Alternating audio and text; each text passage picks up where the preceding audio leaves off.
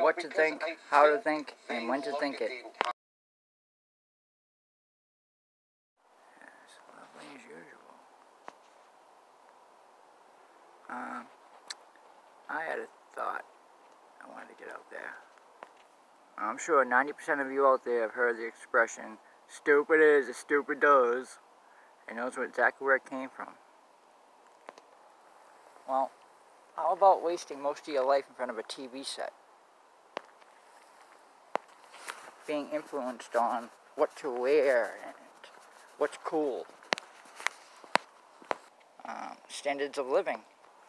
Politics, the news, local, domestic, whatever. All of our morals and values. I mean, the topics cover every aspect a man can think about. I used to schedule my entire week pretty much around what was going to be on the television.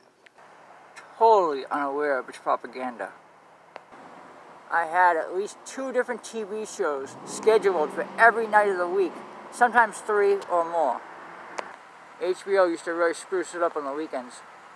So yes, much of my teenage years or early 20 years was influenced by shows like The Sopranos.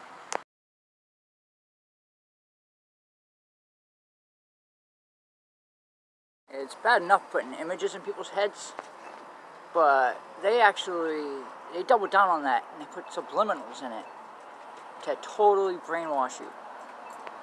And me. You know, we were not meant to believe that we are godless space monkeys. Human beings were not designed to be couch potatoes, being brainwashed 24/7. Television is the tool of liege. Wow, what an excellent moon tonight. It's gorgeous. Thank you, Yahuwah.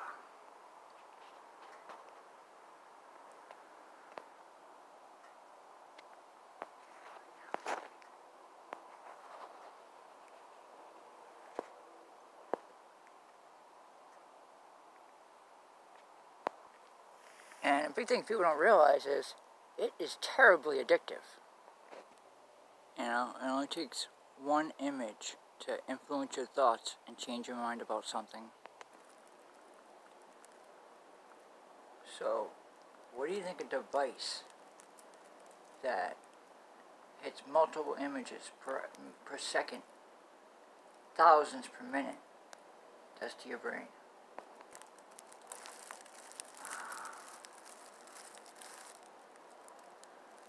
That's a glorious moment.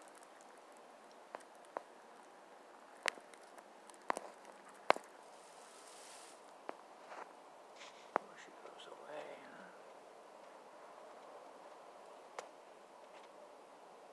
I don't know, something to think about. Thank you, amen, God bless. Like, hitting your brain with all them images isn't enough. They have to add subliminals in there to really bake you. Just my thoughts on the matter. God bless.